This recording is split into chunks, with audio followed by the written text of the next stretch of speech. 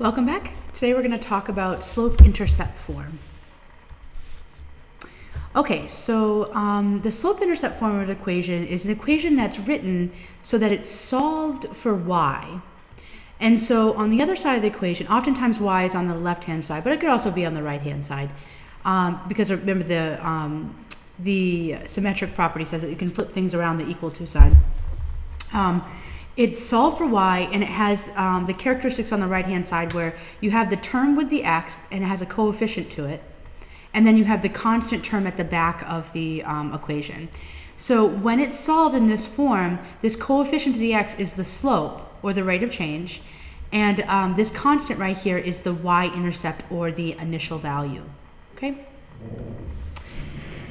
Now, the explanation for this is, okay, so the reason why this constant is the y-intercept is because, remember, the y-intercept is the value when x is equal to 0. So it's the y value when x is equal to 0. So in this equation, if you put 0 in for x, you'd have y is equal to 3 times 0 plus 8, or just 8. So that's why the constant right here ends up being the y-intercept. Because when you substitute 0 in for x, you're just left with this constant because this term gets knocked out. Okay. Now the slope is how much the x is changing according. It's the ratio of rise to run. So this coefficient in the front here is the slope, because if you choose a couple points, so here if I look at the y-intercept, that's 8. So that means 0, 8 is a point. If I look at the x-intercept, that is the value when y is equal to 0. So if I solve for this right here, I'd get right here 3x is equal to negative 8, divided by 3, divided by 3. We have x is equal to negative 8 thirds. So we know that negative 8 thirds and 0 is another point. Now if I were to find the slope using these 2 points, we'd have so the slope is y2 minus y1 over x2 minus x1. So you could go 8 minus 0 over 0 minus negative 8 thirds. So you'd have 8 divided by 8 thirds, essentially. Well, 8 divided by 8 thirds, you can go keep, change, and then reciprocate here. Well, basically, when you multiply it out, you just get 3. So the slope is equal to 3. What was that? That was the coefficient. Okay, so this is the nice part about this formula, so that when it's solved for y, the coefficient to the x is equal to, now remember, solve for y means that the coefficient of y is 1. If you had a coefficient that was something other than 1, you'd have to divide both sides of the equation, like the entire right side and the entire left side, by whatever the coefficient to y is. But if the coefficient to y starts out as 1, then we say that it's in slope-intercept form, and that this is the slope and this is the y-intercept. Okay. Now it's very easy to graph when an equation is in slope-intercept form, because it's easy to pick off the slope and the y-intercept. Now again, remember, we're using function notation here, and you should be able to go back and forth between function notation and y notation. So remember, f of x is equal to y. So this is the same thing as saying y is equal to 2/3 x minus 1. Okay. So in this case, the y-intercept is equal to negative 1, and the slope is 2/3. So this is how you graph using the slope-intercept. First, you plot, step number 1 is you plot the y-intercept. So it's negative 1, so I'm going to plot that on the y-axis. Step number 2 is to use the slope to find more points. Now, the slope is 2 over 3, so that means there's a rise of 2 and a run of 3. So that means there's a rise of positive 2, so it means it goes up 2, and a run of positive 3, so it means it goes right 3. So we can go up 1, 2, and right 1, 2, 3, and here's another point here. I can do that again, 1, 2, 1, 2, 3, and there's another point. Notice between these 2 points, this point and this point, it's a rise of 4 and a run of 6. Remember, and that's because 4 over 6 is equal to 2/3. So to get a point that's not as close to the first point that you got, you can always make an equivalent fraction by multiplying the numerator and denominator by the same number, and then you get a point that's further away. Okay, so it's equivalently, they're all in the same line because 4 over 6 is the same as 2 over 3. Also remember that 2 over 3 is the same thing as negative 2 over negative 3. So another thing that I could have done is from the original point here, the original y-intercept, I could have dropped, this means down 2 and left 3, right? So a negative rise is equivalent to going in a negative vertical direction, and a negative run is equivalent to going in a negative horizontal direction, which is left, right? So I go 1, 2, and 1, 2, 3, and that gets a point that's down and to the left. So 1, 2, 1, 2, 3. Notice that all these points are collinear. So even if I drop down by 4 and left by 6, I'm going to get a point on the same line here. Now, when you graph, remember that you draw the line between the points. Okay, you draw it as long as you possibly can. You put the arrowheads on it, and you also put the equation on it. Okay, so here I've graphed the line using slope-intercept. That's why it's so nice to have slope-intercept form, by the way, is because it's very easy to graph. You plot the y-intercept and you use the slope to get other points here. Okay, if you were to be asked the domain and range, which is this question right here, what is the domain and range? Well, for a standard linear function, remember, domain is all the possible x values that you are allowed to put into this function. Well, whenever you are asked the domain, the first thing you want to figure out is are there any restrictions to the values of x that I can put in here? Are there any numbers that when I put in for x, I substitute in for x, it makes the thing undefined? And the answer is, for this one, no. I can put in any values of x, rational or irrational, and it's okay because I can always multiply this by 2/3 and subtract 1 from it. Okay, you would have restrictions if x were in the denominator of a function, denominator of a fraction. You'd have some restrictions with the range if you have a squared, which we're going to talk about a little bit later on. But for now, linear functions, for the most part, you are allowed to put in all real numbers. We've talked about real numbers before. That's rational and irrational numbers. And there's actually a notation for all real numbers. It's like a bolded R, which is an R with like 2 lines on for the left side. So instead of saying all real numbers, you can also put this bolded R. Okay. Now the range is all the numbers that pop out of the function here. So given that the domain is any number that you can, any real number, what is the range? Well, think about in terms of the y values on your graph. Are there any y values that that this line isn't going to be able to get to?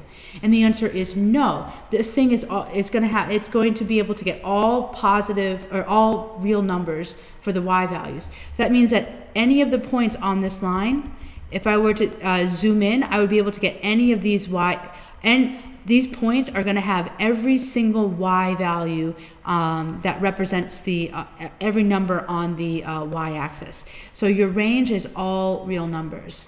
So I can put in any number out here for x, and I can achieve any number here for y, which means any real number can be popped out of y. So the domain and range are the same. That means all real numbers. Okay, so for the next one, we're going to go ahead and graph it again. This is this right here means that it has a y-intercept of 4.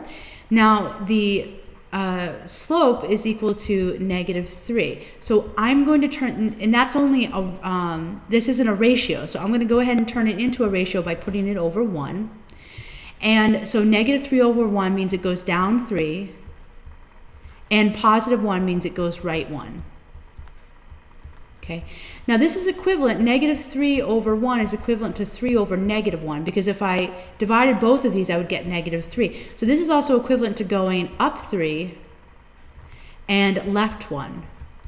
So from here I can go, well, actually going up 3 and left 1 I can't really do for this graph, so it's nice that I have an alternate here. I can go down 3, 1, 2, 3, and right 1.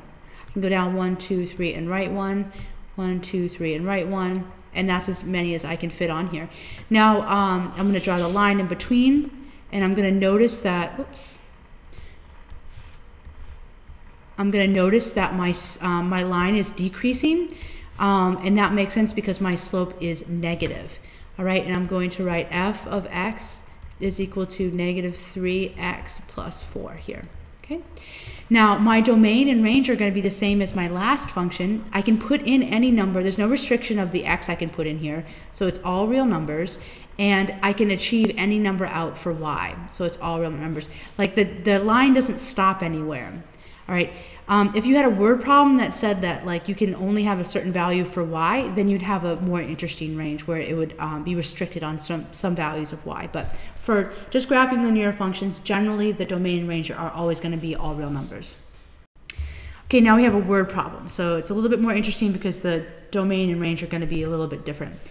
A pitcher with a maximum capacity of 4 cups, so this is the maximum capacity of the pitcher. So if you see here, it only holds 4 cups, contains 1 cup of apple juice concentrate. So it already starts with 1 cup of apple juice. So maybe this is 1 cup right here in the pitcher. A faucet is turned on, filling the pitcher at a rate of 0.25 cups per second. The amount of liquid if the amount of liquid in the pitcher is A of t in cups is a function of time. They want us to write this. They want us to give a function A of t in cups as a function of the time in seconds that the water is running. Okay, so the amount t is equal to, well, it starts with 1 cup of apple juice. So that's, it starts with 1 cup of apple juice.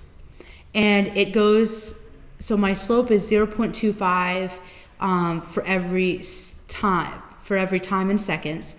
But it starts at with 1 cup of apple juice concentrate. Okay, so if I were to graph this, I would go up by 1. Now, 0.25 is 1 over 4. So I can go, so it's either 0.25 over 1, so it's half a cup every 1 second, or that's equivalent to 1 cup every 4 seconds, right? So I can also use that. It's a little easier to do 1 over 4. So here, whoops. It has a rise of 1 and a run of 4. So a rise of 1 and a run of 1, 2, 3, 4. Okay, a rise of 1 and a run of 1, 2. And you know what? I actually can only go up to 4 cups. So a rise of 1 and a run of 1, 2, 3, 4. And that's actually going to go to 8, right here, 8 seconds. And what I should be able to do is, let's see if I can push this over. It actually I should have a graph that goes out to 12, I believe that is, because at 12 seconds, I'm going to have the maximum capacity of 4 cups. So this is going to be a rise of 1 and a run of 4 here.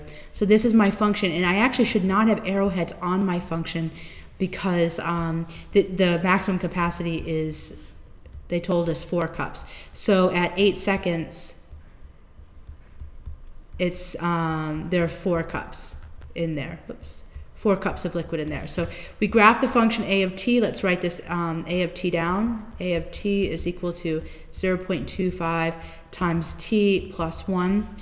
And write the rule, that's the rule for the function, and state its domain and range. Okay, so this is going to be a more interesting domain and range. Our domain is going to be all the values that I can put in here. Okay, so those are all the seconds that I can put in here. Well, the seconds are going to be, it's only going to go up to 12 seconds because after that, the pitcher is going to be full. So it's going to start at 0 and go to 12. So we're going to write this as, we want to write it as a range. So x can be between 12, it's less than or equal to 12, and less than or equal to 0. Or, you know what, let's write this as t instead of x. So t can be between 0 and 12 and include those values of 0 and 12. Now my range is all the possible y values. So here, my range is, if I were to draw like a dashed line, it's all the y values that the function can achieve. And that's, what are the y values? It's the amount in cups that they can achieve. So it only really goes between 1 and 4 cups because it starts at 1 cup and it overfills at 4 cups, or it starts to overflow at 4 cups. So it's going to be cups anywhere between 4 cups and greater than or equal to 1 cup. Okay, so this is a little bit more interesting for our domain and range because we have some parameters here, which is often the case when you have a word problem, right? And finally, one more thing is converting between standard and slope-intercept. So method number 1, if you're giving it to you in standard and you have to find slope-intercept, there's a couple different ways you can do it. Method number 1 is to find the y-intercept and the slope. And that's easy when you have when you know what the intercepts are. So remember the y-intercept is you pretend like this isn't there and you solve it for this, you solve it for y. So the y-int is going to be 10 divided by 5, which is 2. The x-intercept is going to be the other way around, where you put your finger over this one and you solve it for x, which is going to be 5. 10 divided by 2 is 5. And so you can find the slope by getting the points out. Y-intercept is 0, 2. X-intercept represents the point 5, 0. You can find the point quickly by doing this, which is 2 over negative 5. So your slope is negative 2/5. And your y-intercept is 2. So here you can say y is equal to negative 2/5 x plus 2, because that's your slope and that's your y-intercept. Alternately, you could write it in f of x notation if you want. Whoops, that's fifths. So it's negative 2/5 x plus 2. Okay, so there's 2 different ways you can write it. Method number 2 is just to solve it for y. So I can subtract 2x from both sides, get it all on one side. 5y is equal to, and I'm going to sort of flip these around, because I could write it as 10 minus 2x, or I could just rewrite it as negative 2 plus 10. So I have negative 2x plus 10 rather. Whoops. And then since I want the coefficient of y to be 1, I'm going to divide each side by 5. Now, you have to be a little careful when you divide the right side by 5. When you have an expression like this on the top and you divide it by 5, you have to take each part of the expression and divide it by 5. Okay, so notice I split the expression up into its parts and I divided each side by 5. Well, negative 2x over 5 is actually just negative 2/5 x, because I can pull that x on the side of it. Plus, and 10 divided by 5 is 2. So it comes up with the same thing. Either way you want to do it, it's fine. If you do it this way and you're asked to represent it in f of x notation, then just go ahead in the last step and express it with f of x instead of y. Okay, and that's the end of the lesson for today.